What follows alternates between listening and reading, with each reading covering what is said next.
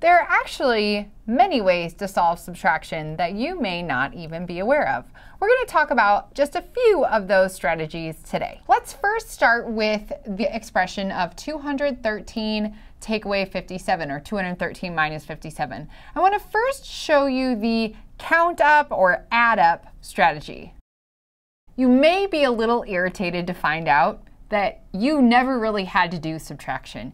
You can always add up to find the answer to a subtraction expression, or sometimes we call that the difference, right? So what we're going to do is we're going to start with the subtrahend. And again, the subtrahend is the number that we are taking away. In this case, it's 57. I'm literally going to be finding the distance between the numbers 213 and 57. So I'm going to start at 57, and here's where I want to hop by friendly numbers. Now, usually when we say friendly numbers, we're talking about either getting to a number where the ending digit is a 0. That would be a friendly number. Or sometimes we're thinking about, well, I know it's really easy to add 10 or add 100. Those would also be considered friendly numbers as well. So I see that this is at 57, and right away I want to get to a friendly number, which is 60. So I'm going to hop 3. Notice that I am going to put this plus 3 on there, okay? And now I know that I am at the number 60. I know I need to get all the way to 213, so I got a ways to go. I know that because of my combinations to 10, 60 plus 40 would get me to 100. So I'm going to go ahead and do that next. Again, notice that my hop of 3 is about the same size as my hop of 40. That is okay because it's an open number line. All right, so here I am at 100. Now I can easily hop another 100 to get to 200. So let me do that. Plus 100. Now I'm at 200. And then I can just hop 13 to get to 213. Now, to figure out what our answer is, we are going to be adding up all of these numbers up here, all of these hops that I made. So you can see if I start combining by place value, I've got 40 plus 13 plus 3. 40 plus 13 would be 53, plus 3 is 56.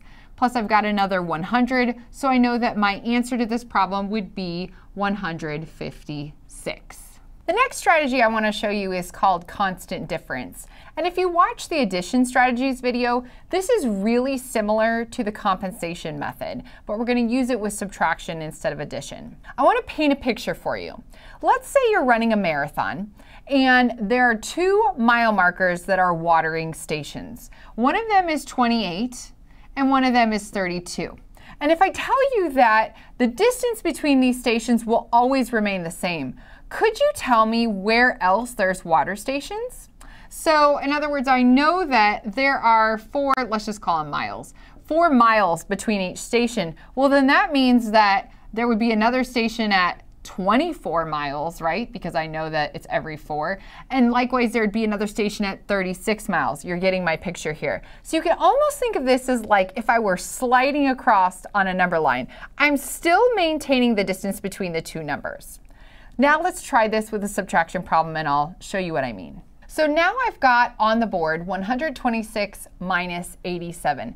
Again, we're thinking about if we shift the number line, or if these are 2 mile marker stations and we're just shifting them but maintaining that same distance between.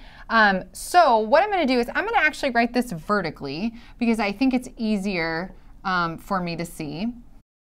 And I think to myself, gosh, this is not very friendly. However, if this subtrahend was 90, man, that would make my life so much easier. So I'm going to go ahead and add 3 to that number. And I'm also going to add 3 to this number. Okay, so now my new problem is 129 minus 90. And I can see that I get 9 minus 0 is 9.